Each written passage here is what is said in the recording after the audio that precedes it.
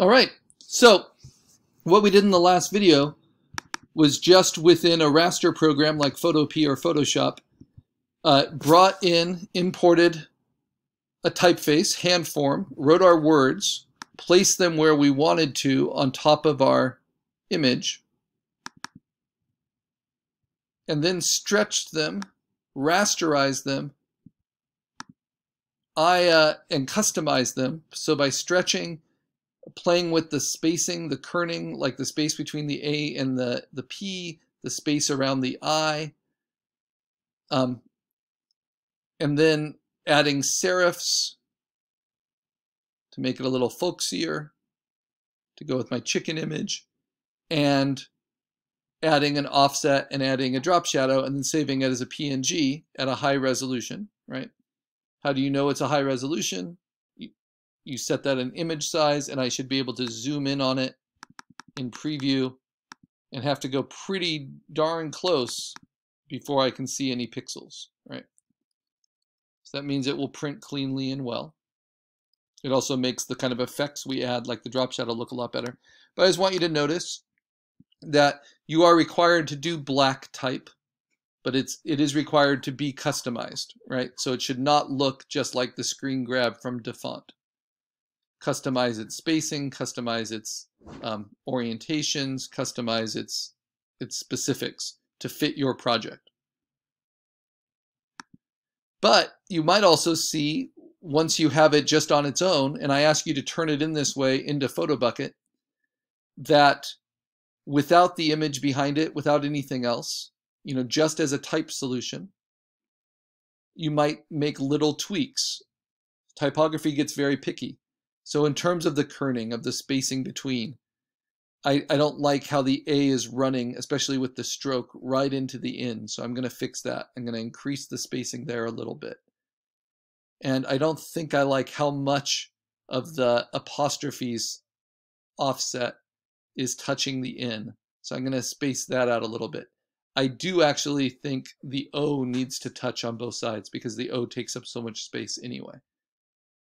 So often isolating it helps you make it better. And because it's a raster program and because digital has this great advantage over having to do type by hand, I can simply Control J within Photopea and duplicate that layer, right? It's already rasterized.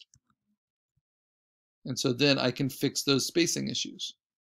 So if I want a little bit more space between the A and the N, I'm simply going to lasso. Remember, the black type are the only actual pixels. Everything else is in effect the drop shadow and the stroke that's linked to the pixels. That can be turned on and off. So I can just lasso it and then just use my arrow keys to nudge that kerning until there's some separation. And then I squint and it's still very readable. Want it a little closer. There we go. And then same thing for this.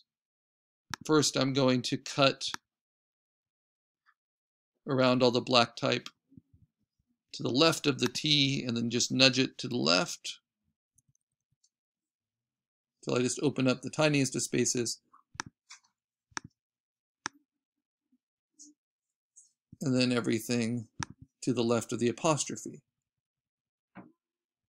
Just to open up a little bit of space, kind of squint and see, yes, that's still readable. I might even decide, because remember, these are just pixels now and I'm customizing. I might even decide that I want to, whoops. Remember in Photopea, you have to use Control, not Command. Okay, so Command T or Control T to get a free transform box, and I might decide I want to tilt it, right? Or I want to shrink it. Or I want to give it a slight tilt. And holding down Shift and Option, nudge it over. Maybe something like that. And then, because I made a copy, I can compare that with what I had before. And I can see, yeah, I like that. It's more readable. So that's better. So now I have an improved black black type. So you're not truly finished with it until you like it just on its own. You think it holds up. And that can be tricky. That means you have the right typeface, you've modified it in the right way. All of that is good. So I'm going to export that now as a PNG. So I can put that up to PhotoBucket, my best black type. Now, in terms of how to stylize that type further to go with your spot illustration and what kind of background to put behind it, I have to slow down a little bit here and think beyond just the words on top of an image. And I have to think of how all of them work together, right? Like I did when I did the blocking sketch. So I'm going to go to the assignment. I'm going to go to instructional examples for assignment 8. And I'm going to bring all of my resources together. Where's my folder here? Into here. So this was my old finalized type solution from the last video, but I've updated it and improved it because I was able to see it on its own.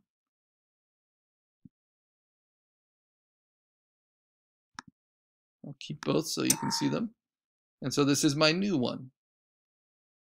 And it even reads better small.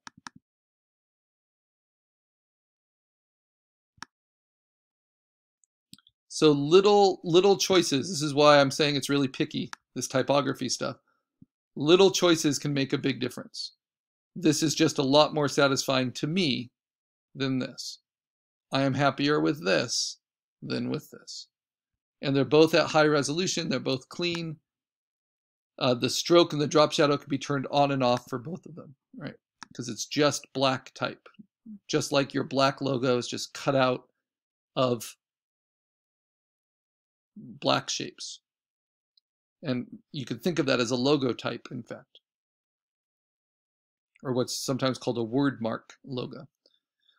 All right, so before we go on to figuring out how to color that type, right? Because you see in these past examples, we first do our black type, then we color it. But notice there's a big change from this to this.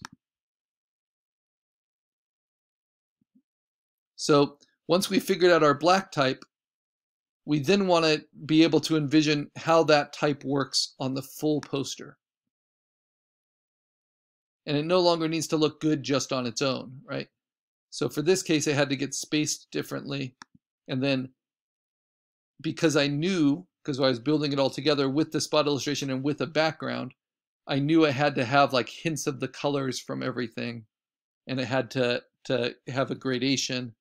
And so now we need to think of the full poster. And in order to do that well, we need to look for, to me, you know, from my experience in art, before we do something we haven't done before, we need to look for inspiring examples so we can start paying attention to what we think is done well.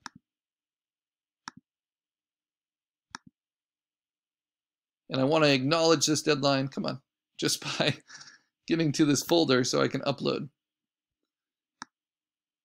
So this is the first thing I ask you to upload. It's just your finished black type. The next thing will be your finished color type. And then the last thing will be your finished poster, which will include your type, your spot illustration, and a background with a border. And we have a week to do that. We have until next Monday.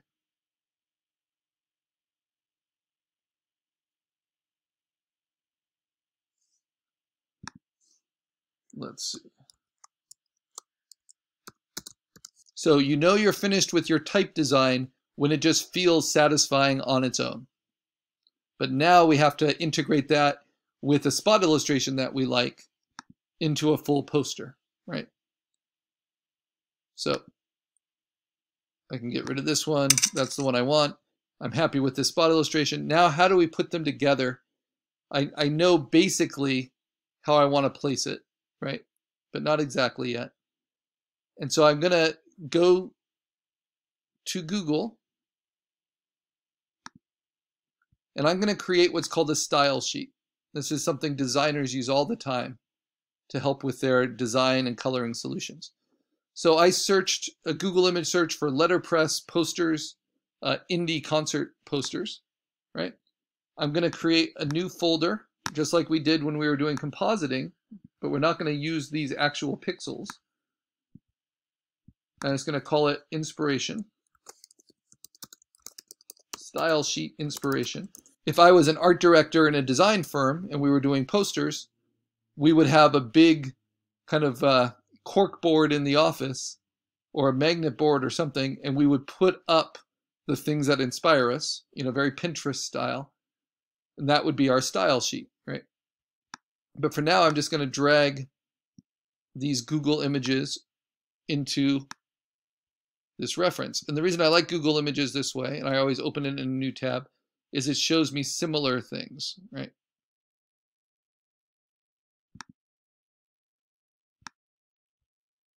And you'll notice because I looked for letterpress, everything's kind of limited color. Everything looks kind of folksy and hand done.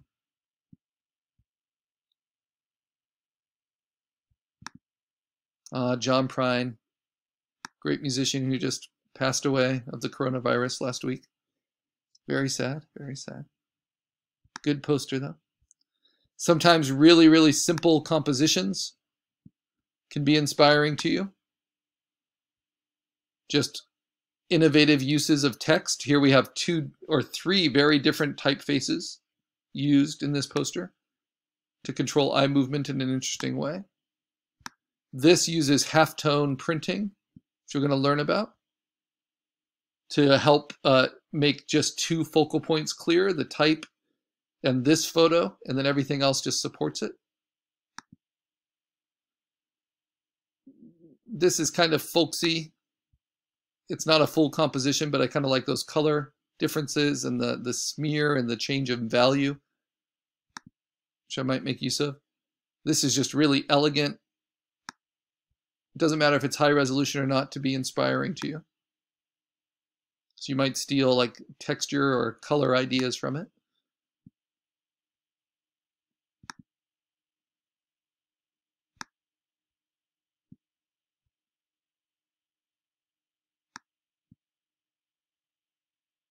Another one that uses some half toning. Keeps it really elegant.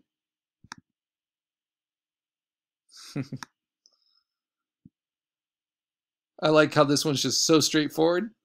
Spot illustration, type, and notice how they play with, lots of different typefaces. Modern, italicized, handmade, sloppy, to kind of move the eye through. All capitals, lowercase, so on and so on. So once you start paying attention to this stuff, it'll be interesting to see what you're interested in.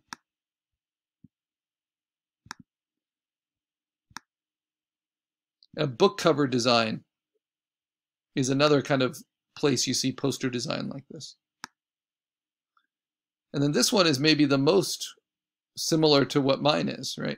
With the type just right over an illustration. It doesn't mean I'm going to match that exactly, because you're doing your own thing, but it's good to see how other people have solved these kind of compositional issues in the past. And letterpress posters are known particularly for type, right? If you do like silkscreen, those tend to be more image heavy. But they're also often balancing a spot illustration with text. This is a nice one. These are all good bands.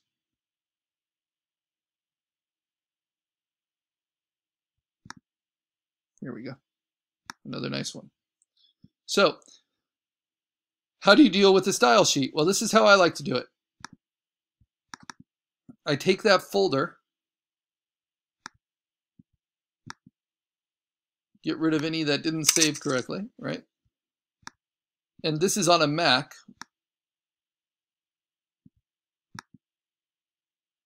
But I simply kind of fit all my favorite ones into one screen here.